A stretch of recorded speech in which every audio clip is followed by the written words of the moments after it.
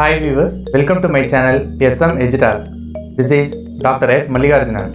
I have been giving the engineering graphics lecture videos in both Tamil and English. In the previous video, Projection of Planes Part 3, I have explained the drawing procedure of a plane when it is in 4th position with the help of a problem. In this Part 4 video, we are going to learn how to draw the projections of a pentagonal plane when it is in 4th position. Before entering into this video, watch all my previous videos in projection of planes for better understanding. If you have not subscribed the channel yet, please subscribe and click the bell icon to get notified. Okay, let us move into the video.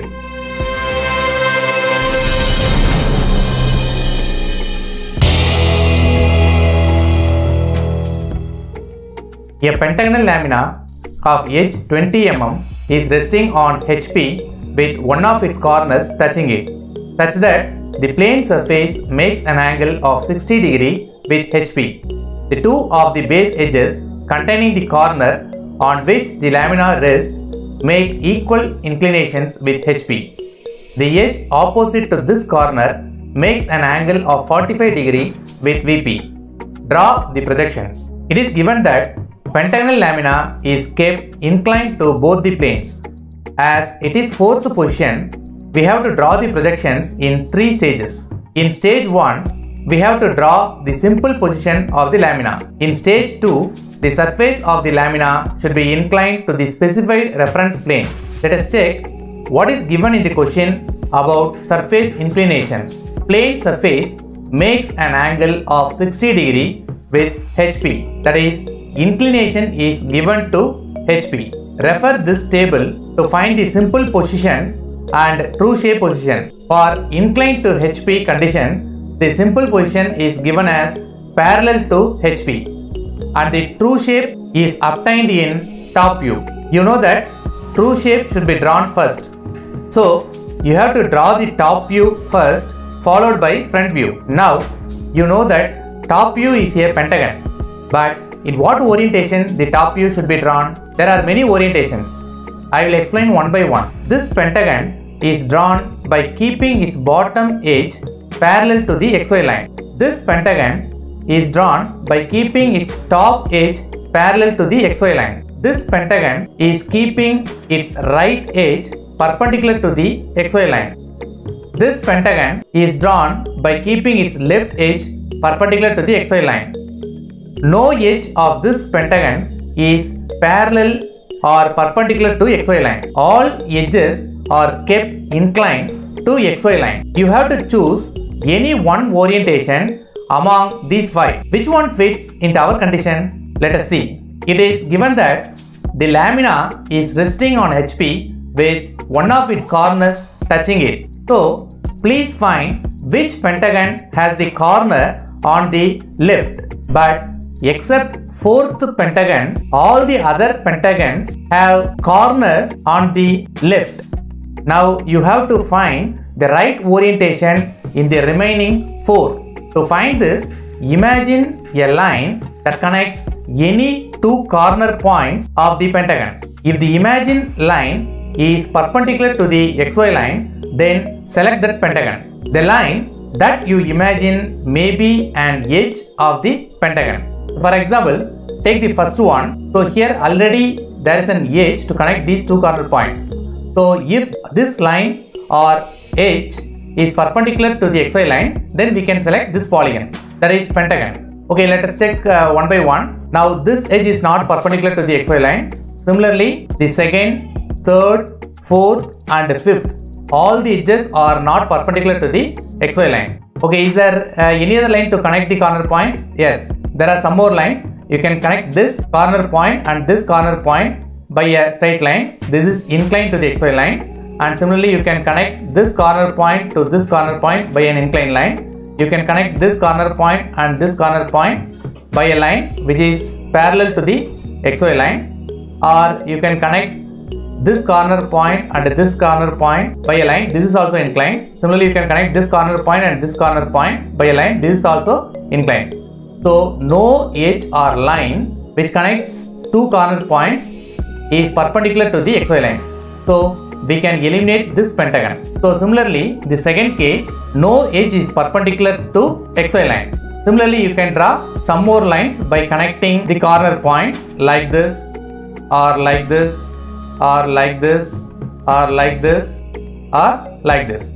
So no line is perpendicular to XY line. So you can eliminate this pentagon also. And coming to the third one, so here when you consider this edge is perpendicular to the XY line. So we can consider this pentagon. And the last one here, no edge is parallel or perpendicular to the XY line. Similarly, you can draw some imaginary lines for connecting two corner points, but no imaginary line is perpendicular to the XY line. So you can eliminate this one also. The last thing left is this pentagon only. It is the one that satisfies the condition mentioned before. So we select this pentagon to draw as top view. Now I will explain how to draw a pentagon.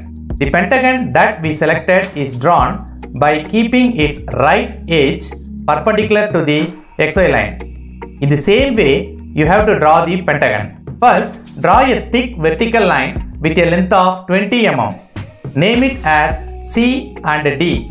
The included angle of a pentagon is 108 degree. So from point C, draw a thick line with a length of 20 mm which is inclined upward at 108 degree. Similarly, from point B, draw a thick line with a length of 20 mm which is inclined downward at 108 degree. Then from point A, draw a thick line with a length of 20 mm which is inclined downward at 108 degree. Finally, you can simply connect the points E and D, or again draw a thick line which is inclined at 108 degree. Now you get a pentagon A, B, C, D, E. Let us see how to draw front view and top view of the pentagonal lamina. Draw a reference line XY. Based on the method described before, draw a pentagon with a side length of 20 mm below the XY line. No name is given to the pentagon in the question. So assign a name as A, B, C, D, E to the pentagon. This is the top view of the stage 1. Project this pentagon vertically upwards to the XY line. Join the intersection points of the projectors horizontally by a thick line. This is the front view of the stage 1. Now let us see how to assign a name to the front view. You get the front view when you look at the top view from here. You can see the pentagon's front corner points A, E and D. They are visible points. But the points which are straight behind the points E and D, that is point B and point C, are invisible. Hence, the name of the line's left end should be written as A dash, because here A is a visible point. Also, the points which are in between the endpoints are written as E dash bracket B dash, because here E is a visible point and B is an invisible point. Similarly, the name of the line's right end should be written as D dash bracket C dash, because here point D is visible and point C is invisible. Now let us see how to draw front view and top view in stage 2. It is given that pentagonal lamina is inclined at 60 degree to HP. So rotate the non-true shape, that is front view of stage 1, and draw it as stage 2 front view. So mark a point anywhere on the XY line next to stage 1 drawing. This is the left end point of the stage 2 front view named A1 dash. Draw a thick line from that point which is inclined upward at 60 degree with a length equal to stage 1's front view. This is the front view of stage 2. Front views of both the stages are same except orientation. That's why you are using the same length of first stage front view for drawing the second stage front view. The other endpoint of this front view line is D1 dash bracket C1 dash.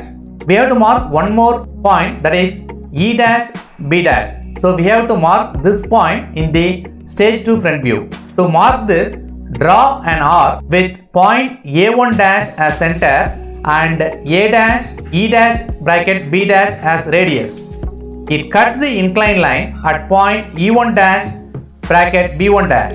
To draw the top view in stage 2, project the endpoints of stage 2's front view downwards and project the corner points of stage 1's top view to your right. Now, these vertical projection lines and horizontal projection lines are intersecting each other and 5 intersection points are created. That is, A1 dash line and A line intersect here and create a point A1. B1 dash line and B line intersect here and create a point B1. C1 dash line and C line intersect here and create a point C1. D1 dash line and D line intersect here and create a point D1. Finally, E1 dash line and E line intersect here and create a point E1. Join these 5 points by a thick line. You get a top view in stage 2. The size of this pentagon is smaller than the previous pentagon. That's why this pentagon is called as apparent shape. Now, let us see how to draw the front view and the top view in stage 3. It is given that the corner on which the lamina rests make equal inclination with HP. The edge opposite to this corner makes an angle of 45 degree with VP. So, find which corner that the lamina is used to rest. Yes, it's A1 dash. A1 dash or A1 or A all are same. So it's nothing but point A. So the lamina uses point A to rest on HP. And the condition is the edge opposite to this corner. So the opposite to this corner, there is an edge CD. So rotate this apparent shape, that is top view of stage 2, by rotating the edge CD and draw it as stage 3 top view. Next to stage 2 drawing, from XY line, draw a thin line which is inclined downward at 45 degree. Now we have to keep this edge on this 45 degree line. It means we are rotating this edge to 45 degree. So first, mark a point anywhere on this line. It is named as C2. You can see that C1 and D1 lie on the same line in stage 2 top view.